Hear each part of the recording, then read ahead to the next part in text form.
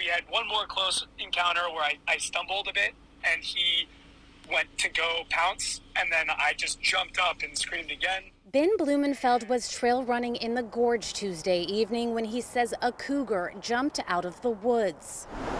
It got really close, within like a person's distance away from me. It had a quick swipe initially. He says once the adrenaline kicked in, he remembered a YouTube video he saw a few years ago explaining what to do if you come in contact with a cougar. That's when I got big and I, put my arms up and started shouting, I'm okay, cougar, I'm okay, cougar. And I, screaming at this cougar.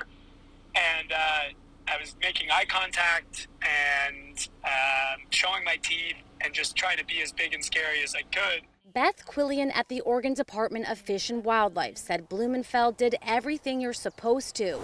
And while cougar sightings are rare, she has this advice for hikers. The most important thing is that you don't want to run. Stay calm, back away slowly. Running could trigger a chase response in a cougar, which could lead to an attack.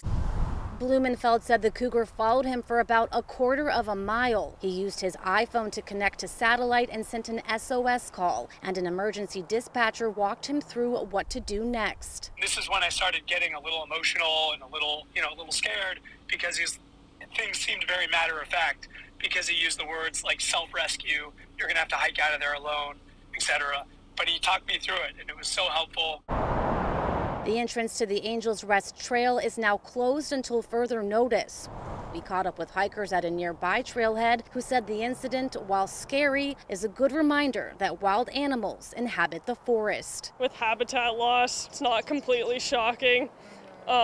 It's sad, I guess, both for hikers and the wildlife. And they're thankful for the opportunity to learn what to do and the rare chance it happens to them. The sign that says what to do if you see one is the same thing as if you see a bear. Look big, make noise.